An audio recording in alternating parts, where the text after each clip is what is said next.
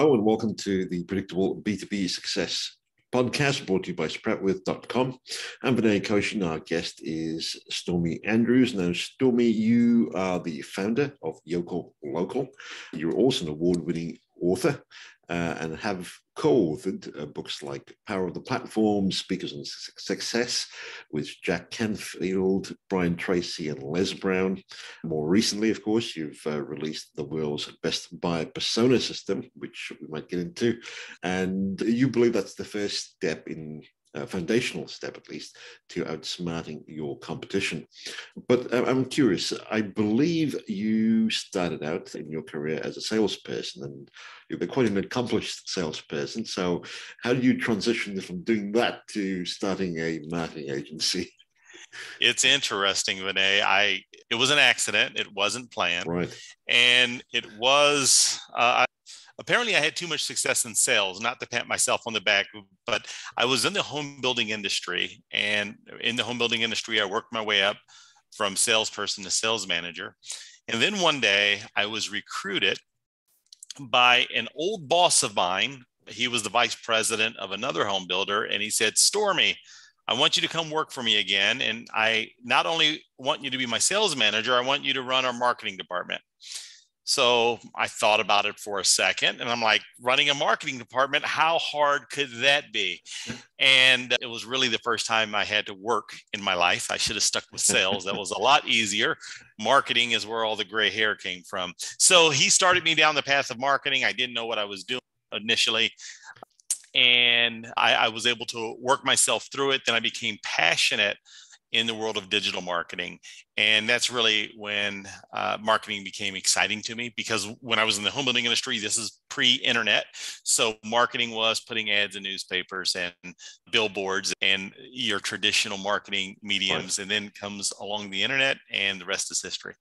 Certainly. So was there something about the opportunities available via the internet that really attracted you to this form of marketing? Initially, I didn't know what I was doing, but fortunately, no one else knew what they were doing either. So it was okay.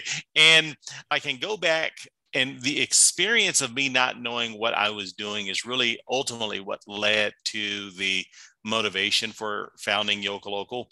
In the home building industry, I needed someone to manage our website. So I hired some young kid. Matter of fact, I didn't hire. I found some kid that said he was a web developer and he ran our website. Social media didn't exist, but what did exist was SEO. We were at the beginning of paid ads. So I would hire these people that said that they knew how to take care and run these things, because I was intimidated. I didn't want to know how to do it. I was busy with everything else. And things weren't happening the way that they promised. And what I realized was when I pull them into a meeting and have a conversation, they would all point fingers at one another. No one would accept responsibility. And because of my ignorance of this digital space, I didn't know who to believe. And usually it was the person that was the most well-spoken, which was usually the troublemaker. It got me in trouble. And that's what forced me down the path that I had to figure this stuff out. I had to learn it. And in short order, I had met my business partner at some point, but in short order, I started to realize that, hey, there's a lot of great information here. A lot of businesses could use the knowledge that I've been able to amass. And the cool thing about it was starting Yokel Local was we decided to be a full service marketing agency to local businesses within our market. And we wanted to handle everything this way. If something didn't go as planned, there was one direction you can point fingers in, and that was at us. And that was I didn't want business owners to experience what I experienced. So I'm like, you know what?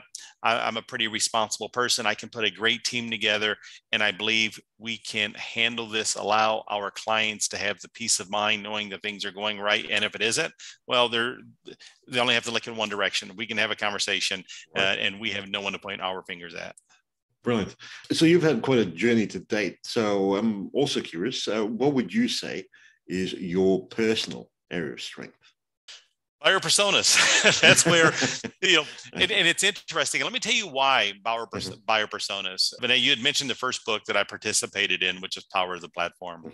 And for readers of that book, I write on the topic of effective communication techniques. In the world of sales, it really isn't about selling. It's about, my belief is it's not about selling. It's about really, I believed in the world of consultative selling well before consultative selling was a term. That's how I made my career in sales. And what I had to do better than everyone else, I had to be a better listener. I had to have empathy. And it's tough to truly have empathy if you're not listening to the pain points, the issues, the concerns of clients. But what I also had realized is oftentimes when people spoke, they weren't able to articulate their pain points, their issues, and really what the solutions were.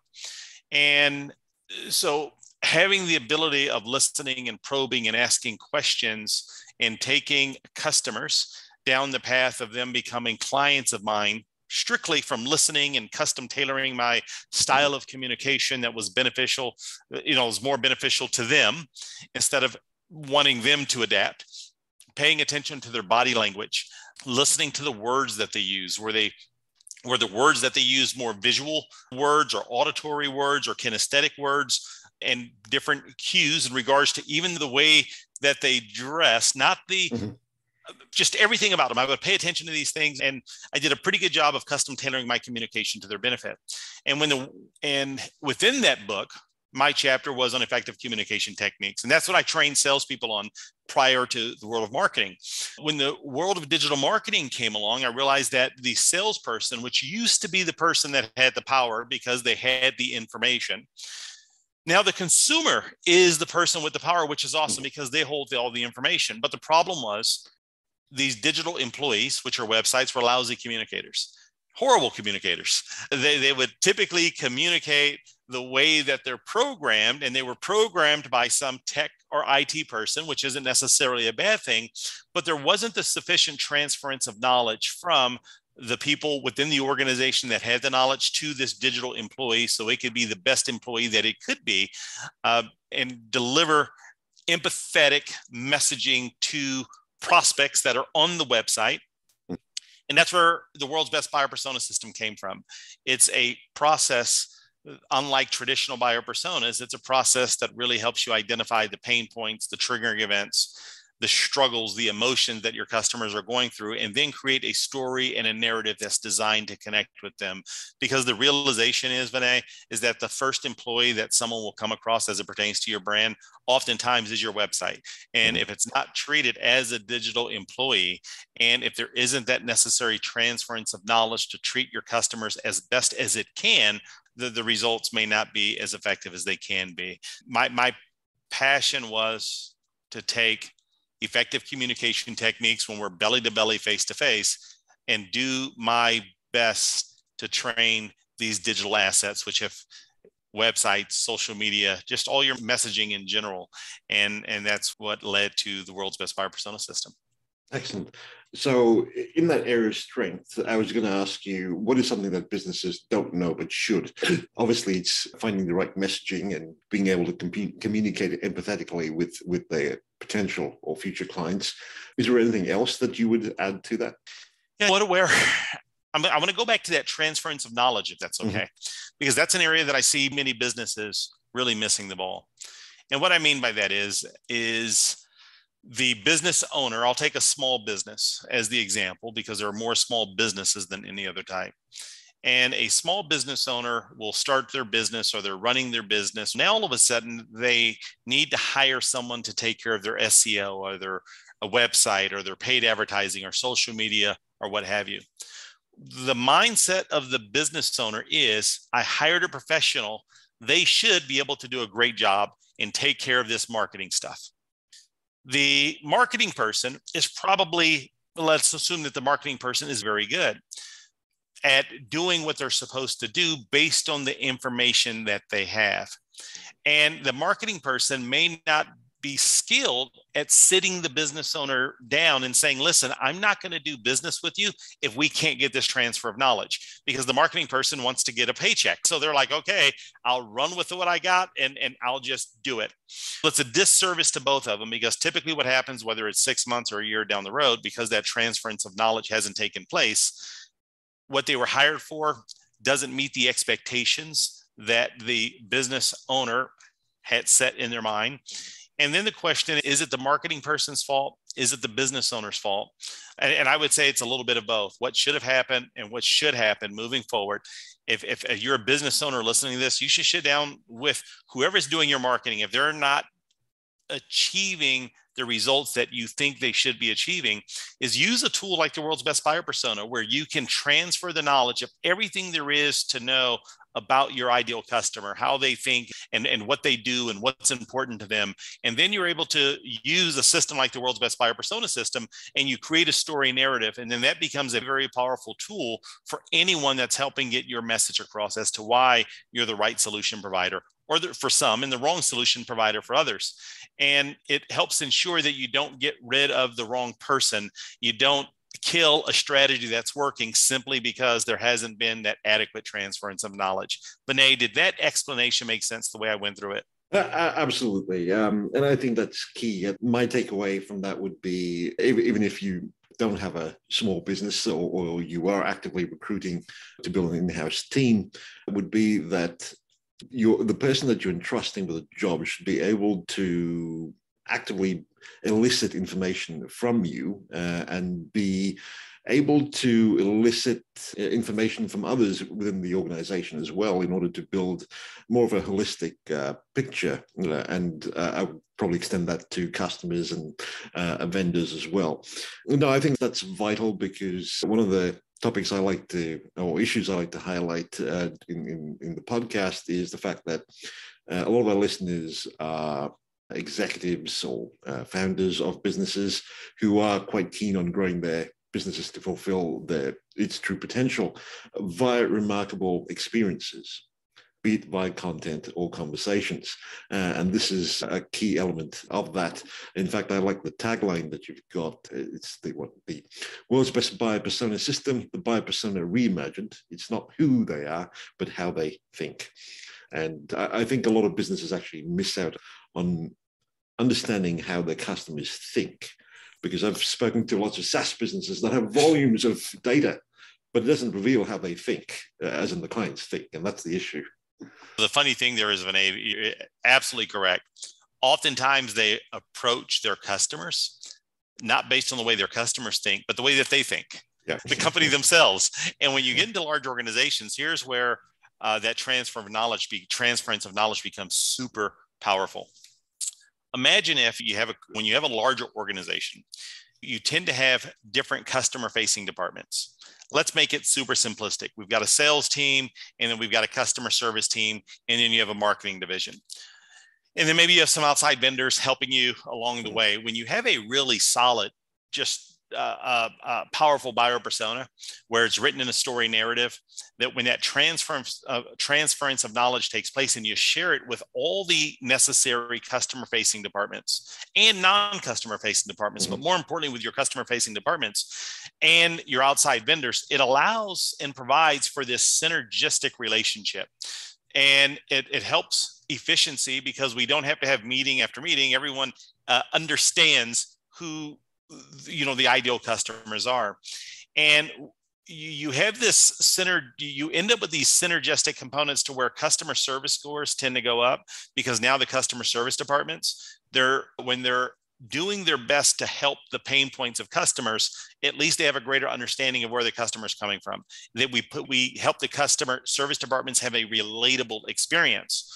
What also happens is, when you use a world's best buyer persona system, it allows the sales team and the marketing team to come together and do a better job of identifying what is the definition of a sales qualified lead versus what is the definition of a marketing qualified lead.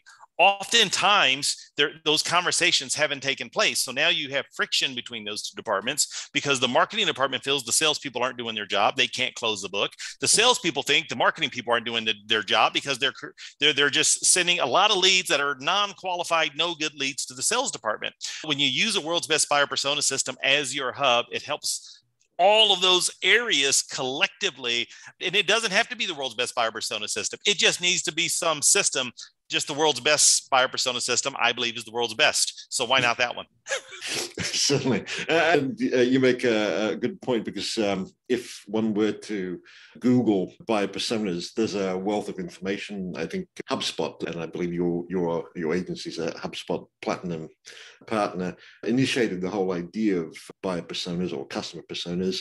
But from what I gather, your book is suggesting that we go further. That Correct. Just looking at demographic information and a bunch of other interests and things of that nature is not enough. We need to get into the psychographics. And even more than that. But you're correct. If I were to tell you, Vinay, let's say if I said, hey, listen, Vinay, I've got someone that I think is a great prospect of yours. And if you were to tell me, oh, what is it, a 38-year-old female with 2.3 kids that drives a minivan that makes, $83,000 a year? Yeah. In reality, all that demographic stuff don't make decisions. People do. And when we get too heavy into the demographics, we start to forget we do business with people. In the B2B space, B2C space, we do business with people. And you have to do your due diligence to truly understand people. And when we get into the belief that the world's best buyer persona system, it's a system about outsmarting your competitors, which leads to outgrowing and outselling, it's pretty simple. If you spend more time, energy, and effort understanding and learning as much as you can about the pain points, the struggles, the motivations, the noise that your ideal customers see, the better you're positioned to get ahead of the noise, the better you're positioned to create messaging that's going to be relatable, the better you're going to be to get involved with their journey earlier in the process. So you end up with the situation over time to where oftentimes you can eliminate the competition purely because they never become part of the equation. You got into this relationship early before you even know or knew that you were part of the equation, because you were so focused on your ideal clients that they were picking up on your messaging, whether it be your blog post, your podcast, your videos, your white papers, your downloads, tools that were helping them along the journey. And when you do it well, there's nothing like it. It's pretty incredible, Vinay. You touched upon, I guess, an issue that a lot of companies of different sizes have encountered over time, which is they probably outsource part or perhaps most of their marketing to an agency. And yet I've spoken to lots of folks who have churned through quite a few, simply saying that they're incapable of doing what was expected of them. Is the issue incompetence, or would you see it as more of an expectation issue? Yeah, I think that there are a lot of good agencies that get fired. And there are a lot of good companies that fire. There are good and bad agencies, that get fired. And there are times when incompetent agencies should have gotten fired, but they're allowed to continue. And there are times that very competent agencies are getting fired because of some misalignment in regards to expectations. And what I've come to the belief is that the expectation conversation that needs to happen at the very beginning, it's so important. And oftentimes it doesn't happen. And sometimes from the agency perspective, either they don't ask for it, or when they do, and the business says, listen, we're busy, we don't have time, just figure it out, run with it. In the agency, because of not wanting to lose the deal or lose the contract, they just roll with what they have. It's a mistake on both parties. Someone needs to step up and take leadership, and let's set the expectations. Let's set the rules of the game. Let's define what a win looks like. Let's define what a loss looks like. How can you enter into a relationship? And if you think about it, the world of marketing, it's a game. And if we're going to play a game, and if we don't know what a win looks like and a loss looks like, how do we know if we're winning or losing? And one of the things that I like to do when I sit down with organizations and I'm consulting organizations, I'm like, okay, let's do this. Let's break your marketing down into 8 areas. There's 8 areas that I want to look at. And then let's grade you on those 8 areas. And I'll share those with you in just a second, Vinay, if that's okay. Sure. But let's grade you on a scale of A, B, C, D, E, or an F. And then once we grade you, if you're not an A, if you do rate yourself an A, let's find out why you are an A, what that means. If you're an F, let's find out what an A would look like, but let's also find out what a B, a C, and a D would look like, because it would be a mistake to have the expectation that we're going to move you from an F to an A overnight. How about a win would be from an F to a D? Would that be considered a win, right? And then a D to a C, that would be another win. And then let's look at the timelines. Let's define that. Let's figure out the tools and tactics we're going to use, and let's have a written strategy. So the point that I want to get there before I share with you the 8 areas, for each of the 8 areas that they score themselves on, we have to have 3 elements for all 8 of those areas. Element number 1, we have to have a written strategy. What's the strategy that we're going to employ for that 1/8 of your marketing plan? We need to have KPIs, meaning what's the definition of a win? What does it look like? And then what tools and tactics are we going to use? Let's identify those types of scenarios. And once we have that, we can use the world's best buyer persona as the hub. So let me share the 8 areas with you. Sure. So the first component is awareness. Are strangers aware of your brand? When they're in need of your goods and services, are you an A through an F? I'll have them rate themselves, and whatever the score is, let's figure out what the strategy is going to be to get to the next highest grade. What tools and tactics are we going to use, and what's the definition of success? So awareness, category number 1. The next category would be engagement. Are people engaging with whatever Sorry, I was just wanting to ask, is that both sides have a common understanding of how best to qualify the grade? Is there a metric or standard by which both parties would agree that this is an A or an F or something in between? That's where the expectation comes in. Right. Initially, I like to have the organization self-assess. And then once they self-assess, because remember, they're the ones that get to set the grade. So let's have you self-assess. And then it's just a matter of why is that? You've given yourself a C or a B or an A. Why is that? What would the next level look like to you? What would the step before look like to you? So self-assessing works out great as long as you follow it up with, why is that? Okay. Yeah, right. And so after awareness, the next level is engagement. Whatever opportunities you give people that are familiar with your brand to engage with you, how's that working? And then from engagement, then there's lead generation. From lead generation, the next category is conversion optimization. And the next category is wow. Now, wow is something where the first categories I mentioned, you probably said, okay, awareness, I get that. Engagement, I get this. Lead generation, conversion optimization, I'm with you. But what's this wow thing you're talking about? Wow is an incredible opportunity that many businesses and organizations miss out on. And here's wow. Especially if you have a considered purchase. If I'm looking to have a substantial investment with you, chances are I've been thinking about this for a while. I've been doing some research, and I've been debating between you as a vendor and someone else as a vendor and company A and company B and all these other things. If you can imagine, there's probably some tension on my end as the consumer of your goods and services, irrespective if it's B2B or B2C, but I'm the first time consumer of your goods and services. There's some tension. What systems and processes does your organization have in place that's designed to bring down that tension immediately after the person signs the contract, gives you the credit card, to make them feel warm and fuzzy and confirm the fact that they've done business with the right company? Oftentimes, many organizations, they haven't thought about that. They're like, hey, we get the contract and we just move it down the process. If you can improve that wow experience for the people that immediately on board with you, if you can turn that into a wow experience, that's a tremendous opportunity. From the psychological standpoint, your customer feels that a beautiful relationship has just begun. They chose to do business with you. But oftentimes from the company standpoint, we treat it as if a beautiful relationship has just ended because we're too busy to move them down the pipeline. So whether it's a handoff or whatever that process is, it really needs to be taken under a microscope because it can always be improved. So we have wow. And then from wow, that's immediately after the sale happens, the next area is to look at is something called the customer ladder. And within the customer ladder, we're going to use my definition of a customer, and the levels are the rungs of the ladder. And the first rung of the ladder is a customer. That's someone that they needed your goods and services. They decided to do business with you.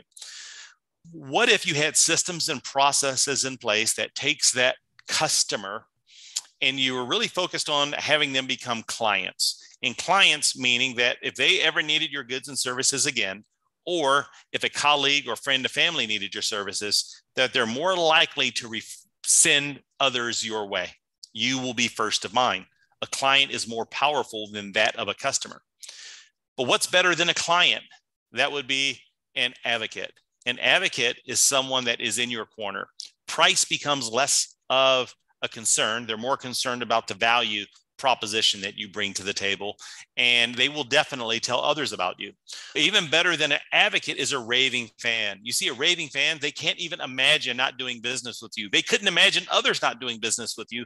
Those are the individuals that are on street corners singing your organization praises.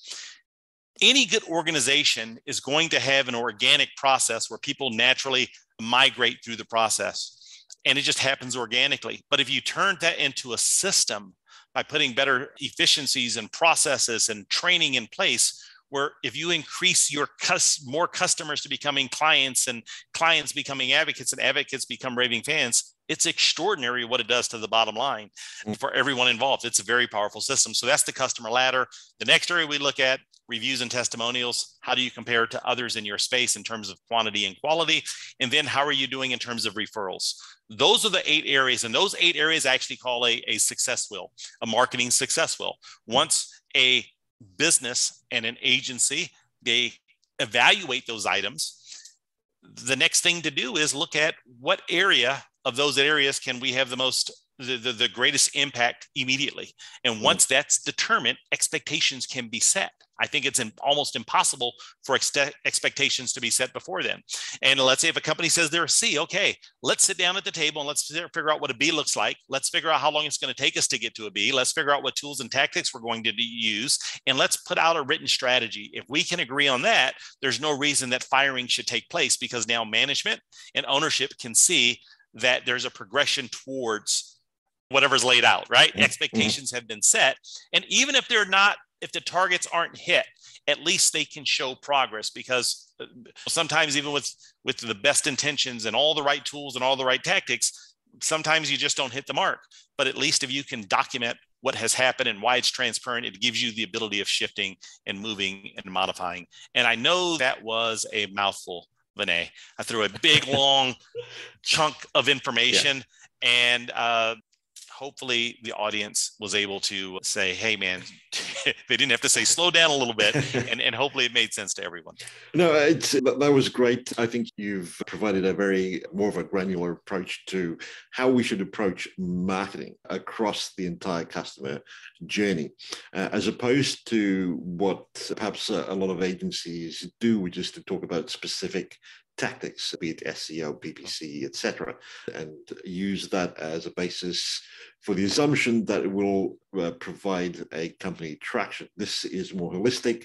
You can customize your strategy and approach, and at times even say that this is not in my wheelhouse. We'll need to bring in another party to solve a particular issue, and that's key if there is to be a win on both sides. That's terrific. Thank you for that. Obviously, underpinning all of this is the buyer persona that you're talking about. Would that be correct? Yeah. One of the challenges most businesses and perhaps even agencies would have is that businesses come up with personas, usually because someone in the marketing department or someone suggested it would probably be a good idea to do that. It gives an avatar. And so we have things like Sally Sales and cute names like that describe some of these custom avatars. Is that enough? It helps to be able to understand them, but would you suggest that a better approach would be to take a specific customer that exhibits the kinds of characteristics that we know are profitable to the business and use that as more of a benchmark than just those silly, arbitrary names that we come up with at times in some organizations at the very least? Absolutely. And it's cool to use the names, but you hit the nail right on the head. The gold standard for creating a buyer persona, in my mind, is getting your very best customers together in a room and then going through the questions that are outlined in the framework that I've laid out in the world's best buyer persona system. You can ask them the questions. That's the gold standard. But oftentimes it's difficult to get them in a room. So you have to use your customer facing departments. So having a basic buyer persona, it's better than nothing. But my experience has been the first time I used a buyer persona was when I was in the home building industry.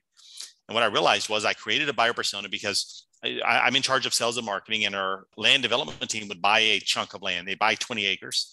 And they're like, okay, Stormie, we're looking to buy this piece of land. We're putting in an offer. Now we need you to go determine what size homes we should build on the land based on the guidelines of the zoning restrictions, but what size homes, what price points, what features. So I had to build these buyer personas that were purely based on market conditions, and it was a different type of buyer persona. But what I realized was that the buyer personas that I created for the land development department didn't help my sales. I didn't have anything that I had very little information that I was able to give my sales team that, and because I was in that unique position involved on both sides, I realized that the buyer persona was great, but when I was done with it, it sat on a shelf and collected dust. It just wasn't strong enough. It wasn't good enough.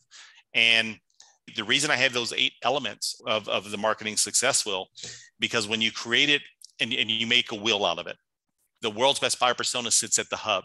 Because if you want to have a significant impact on any of those 8 areas that I've identified, you should know as much about your customer as you can. If in any of those areas, you should know their pain points, their issues, their motivations, their triggering events. You should know all of that.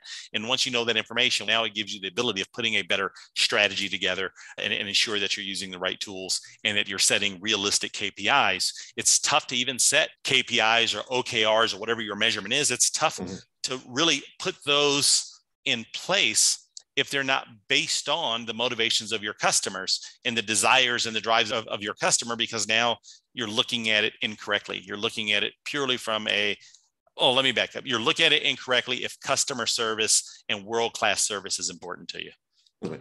Excellent. Did I even answer the question, or did I? I'd love it if you could unpack this a little bit more. So with the persona, you're trying to get into the heads of these potential customers.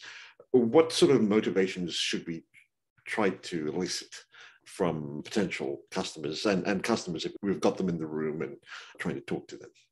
Run that. I want to make sure I understand the question properly. I can answer it, but I'm not sure if I'm answering the right question. Sure. Let me put it a bit more simply if I can. How do we understand their motivations? What are the sorts of questions that would reveal their motivations? Now, I'm a fan of jobs to be done. I'm not sure if you're familiar with it, but it's a process where we unpack the role that a person holds within the company, and not just their title, but the functional duties on a daily basis, even every quarter or on a yearly basis, and then unpack how that affects their day-to-day. Absolutely. Because somewhere in there is the pain. Now, I was wondering if you use a similar approach or something a bit different.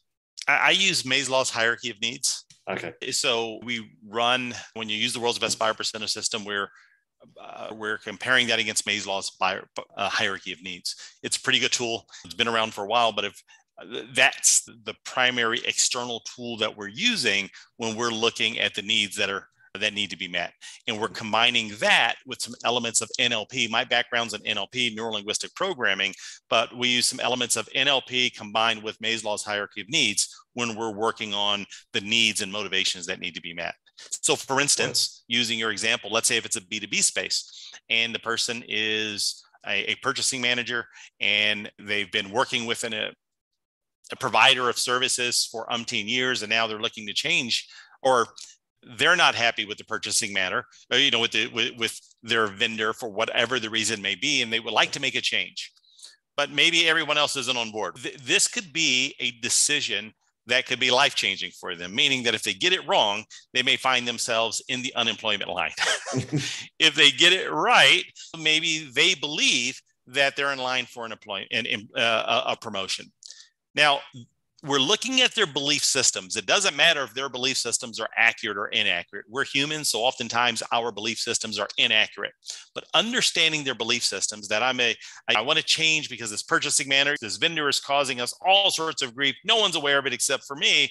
And now I want to propose a radical change. So the need that needs to be met for that person is the strongest need on Maslow's hierarchy of needs would be safety.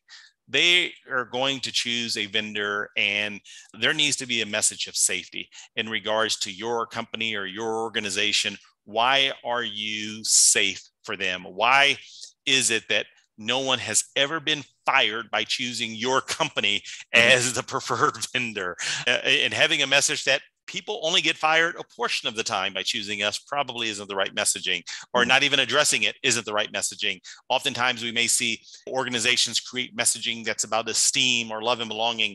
They're creating messaging that's based on the wrong needs that need to be met. And that's where Maslow's hierarchy of need comes in to be a pretty effective tool for that. In a B2B situation, nowadays we find that there are multiple parties involved in making a purchase decision. How would you recommend we apply the persona system that you've been describing into such situations? Do we create as many profiles as required, or is there another way of thinking about this? Yeah, usually there's two. There's the person that's the initial gatherer of information, and then there's the final decision makers, right? Two different motivations. So normally I look at those two. How can we assist the person that is charged with gathering the initial information?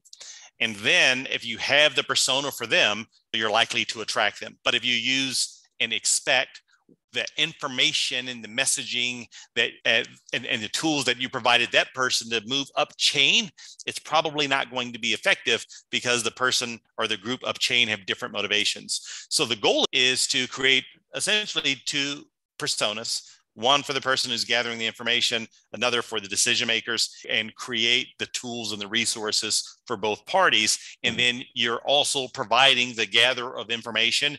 You're nicely packaging that information that they need with a bow so they can pass it on.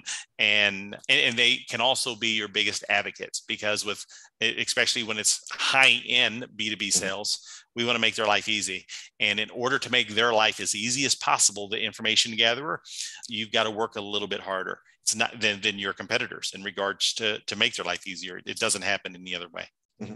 Tell me if I'm on the right track here, but are you suggesting that whether it be a CRM or some other system, we need to almost be comparing where people are at in their journey, along with the compatibility with our buyer personas?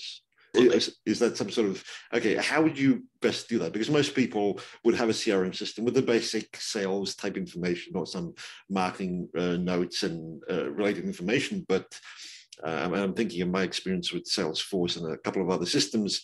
I would imagine there would be a lot more required to create that kind of information and make it available on a regular basis. Yeah. So what happens when it comes down to the custom properties within the CRM, and the three stages that I promote within the world's best buyer persona system is awareness, consideration, and decision. And that particular persona may have different motivations, different needs, different triggering events in all three of those areas.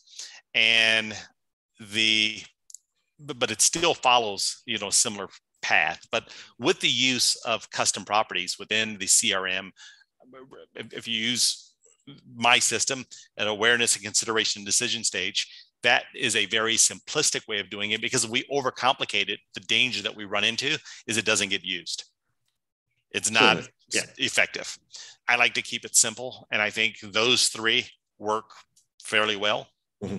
And but then if it does require salespeople involved, it could be as simple as having an awareness, consideration, decision stage, and having a set of notes that are situated with those three stages. Why is that? Why is this person in the consideration stage? What are their pain points? How does it align to, our company's belief systems or our methodologies or whatever we have in place? But it gives the ability for management or that person to more easily navigate the sales process. Did that help? Or did I even complicate it even more? Because when we add a CRM, we can complicate it even more. I'd agree with you on that one. No, that's great. And I think it provides at least a basic framework by which to apply it. Hopefully that's useful. Another question I had was, who should be involved in developing these buyer personas? There's a lot of information within the organization across the various departments or teams, as we might call it. Usually a CMO is in charge of the marketing side of things, but is that where the role should lie, or should there be someone else who advocates for buyer personas and not reviews, I would call it reviews of the buyer persona on a regular basis? Yeah. I think ultimately when the buyer persona is created, I think you should have representatives from your customers facing departments. Right. The people on the front line, they have the information. It's if you have, whether it be your customer service department, the departments that answer the phones, the sales department, the marketing department, but any departments that you have that are customer facing, having them part of the conversation is valuable because they all see different sides of the same coin, that coin being your customer. They have valuable information to bring to the table. As a matter of fact, the least valuable person is typically the executives because they're far away. They're important to lead the conversation, to be a part of the equation, but the value comes from your frontline people. Certainly. Okay. And obviously underpinning this is the whole idea of trust. Could you expand or provide your perspective on how you're fostering trust through this entire process? It's easy. Think about this for just a moment. Any interpersonal relationship, if I were to spend time, Vinay, to get to know you better, ask you questions, show concern, empathy. One, it's difficult for me to show concern and empathy for your plight and your issues if I don't know anything about you, if I'm not spending the time, energy, and effort. Just the fact of doing that builds trust. It's an incredibly simple thought process, but for some reason, it's in this fast-paced world, we don't want to do it. If you've ever been to a networking event, we think about the person at a networking event that just wants to come and throw up and vomit all their information as to why they're the greatest thing since sliced bread. All we want to do is run. We've been there. And maybe we've been guilty of it at times. But occasionally you get a person that you meet and you're like, man, I don't know what it is about this person, but I really like him. And maybe it was because they had thoughtful questions. They were able to share relatable experiences with you based on the questions that they asked. They paid enough attention to where they're able to match your tonality and body language. And there was just rapport that was built where they got a chance to know you, you got a chance to know them, you got a chance to like them, they got a chance to like you, and you got a chance to trust each other. And it doesn't happen instantaneously. If I walk into Starbucks tomorrow and I see I'm engaged, so I don't want my fiance to hear this, but let's say if I walk into Starbucks tomorrow and I see the most beautiful creature in the world and we glance eyes and 2 minutes later, I'm over on my knees proposing to her. One, I got problems when I get back home with my fiance, right? But two, there are stages of human intimacy. There is a book by Desmond Morris called The 12 Stages of Human Intimacy, and it's more about interpersonal relationships. And there's a lot of value in that book as it pertains to business. Businesses don't necessarily have 12 stages of human intimacy, but there are stages that we need to go through. And if we skip one of those stages, we're damaging the trust. And I think the world's best buyer persona system forces you to start thinking a little bit differently than you have in the past. And with those different provocative thoughts and exercises, it allows you to tweak the way you get to know your customers, but more importantly, the way that they get to know you. So we're giving them the opportunity to like you and trust you, and oftentimes speed up the sales process because you were able to get into trust and rapport much faster. This has been terrific. Is there anything else that you feel we should know about when it comes to buyer personas and developing these and certainly reviewing them and keeping them up to date? Yeah, I would. The world changes. And oftentimes people ask me, they're like, Stormie, how often should I change or update or modify my buyer persona? And my answer to that is often as needed. Sometimes there are events that happen, world events. We had a funny, not a funny one, but we had a world event that happened in 2020 that shook the world, that changed the trajectory for a lot of people. Chances are the motivations of your prospects have changed. That would have been a good time to revisit your buyer personas. But within industries change, local politics and supply line issues, there are many things that can affect the motivations, desires, and needs of your ideal prospects. So it is something that I would recommend especially when it's put in a story narrative. That's also one of the keys of the world's best buyer persona system. I have a lot of people that use like StoryBrand from Donald Miller, a great process. They use that process in their marketing, but they use the world's best buyer persona for their character development, which it's a great complement to that particular system. And then and by having that story narrative, you can go back and review the story and you ask yourself, has anything changed? You know what? A few things have. Let's modify it. Let's update it. Let's add to it. And it becomes this living, breathing document. It's not a document that is designed to be built. And you're like, this is it. It's never going to change. That would be crazy because people do change. So as it pertains to the buyer persona, if you have it, it should be a living, breathing document. People change. Your customers change. This document is built and designed to change right along with it. Would you say that as part of the buyer persona, we should also take into account how an understanding of how your clients are responding to competitors in the marketplace and perhaps other related industries as well? Absolutely. You definitely want to look at the noise in the marketplace. That would fall under noise. You may have some competitors that are doing an exceptional job. Why is that? That would be the question again. Right. Why are they doing a job that's considered exceptional and yours isn't? Why do you believe yours is exceptional and theirs isn't? And that's usually the misnomer. A lot of organizations start drinking their own Kool-Aid and they think they're the best thing since sliced bread. And they're like, no one does it as well as we do. No one. And if I go to the other company, they say, no one does it as well as we do. I'm like, okay, something's foul here. So understanding what's happening with your competitors. And if you think about it this way, let's say if we're in this experiential economy, what can you do to ensure that your experience is unlike any other in your industry? And let's look at a couple of case studies for just a moment. Let's look at Amazon. Amazon disrupted retail as we know it. Prior to Amazon, I would order something online or from a catalog or wherever I ordered from. And if I got it in a week, I was thrilled. Then it turned into 3 days delivery. And I'm like, I'm getting something in 3 days. This is incredible. How do they do it? Then it went to 2-day delivery, then 1-day delivery. But hey, let me tell you something. On Sunday, this past Sunday, I ordered some Harney & Sons tea, a $13 bag of tea with 15 packets in there. So and this happened this past Sunday. I woke up in the morning, I realized I was out of tea, or I had a couple of tea bags left and I was going to be out, not have enough for tomorrow. So I'm like, let me go to Amazon and order some tea.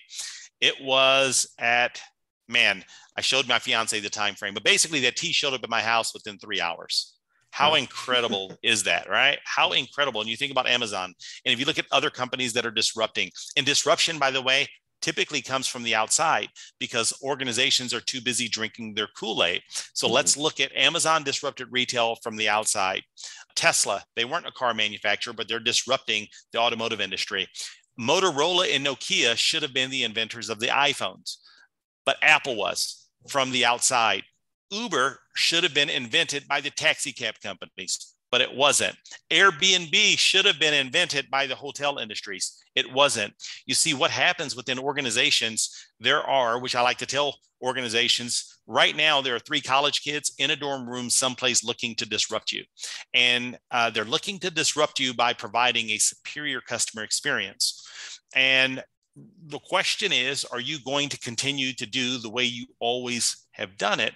Or are you going to say, let me get serious about my customer. Let me figure out a way that I can disrupt myself. This way I become the disruptor, because regardless of the industry you're in, you make the choice. Are you going to be the disruptor or the disrupted? It's your call.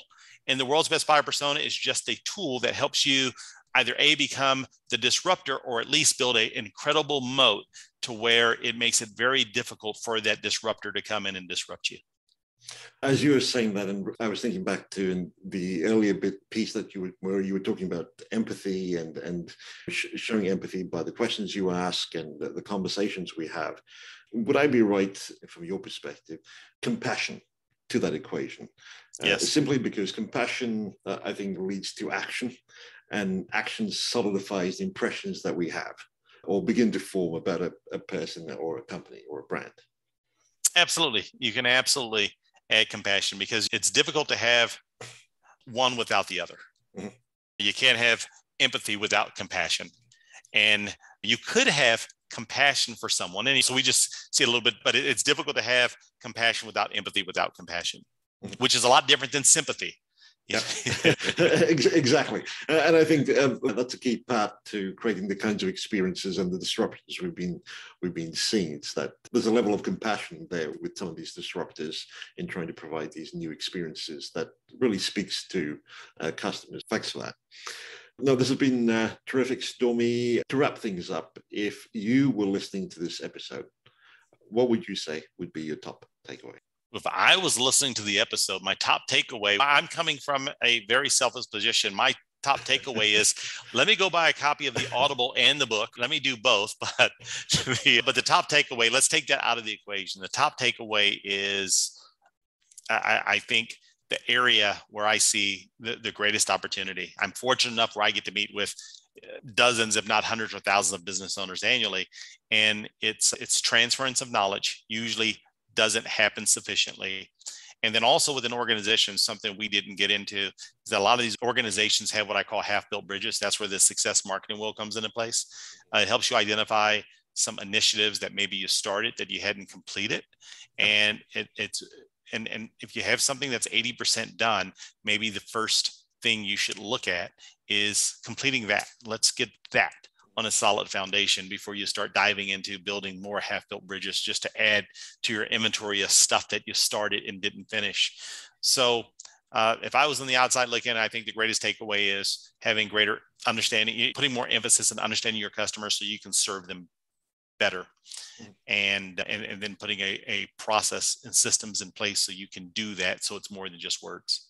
And to just dive a little bit at least into the area of half-built bridges, that would be something that would come post the marketing success wheel, and in the form of an audit of what's currently in place and currently happening. Yep, that's absolutely correct. Yep. Okay. So Stormie, this has been terrific. Hopefully we've provided a bit more of an insight into buyer personas. If listeners are curious and wanted to find out more, where could they head to, or even connect with you? Yeah. I'm also assuming, I know the book is available on Amazon and other major retailers, I'm assuming as well. Yep, but I made it super simple. If you want any of the stuff that we talked about today, go to outsmarttools.com. Okay. If you go to Outsmart Tools, when you arrive there, there's a free exercise where you can do your own marketing success wheel. I have a series of videos where I'll walk you through each of those 8 areas where we can spend 15 minutes together, or at least you're spending 15 minutes with a recorded video that I've done to walk you through that process and get you that. There's links there to get a copy of the book. There's information there, my contact information. So yeah, Outsmart Tools, that's a URL that just has a link tree with various links to grab a hold of anything that we talked about today. A lot of free resources there too. Okay, brilliant. I'll include that in the show notes. Stormie, thank you so much for doing this. Awesome, Vinay. It was a pleasure. I had an awesome time with you.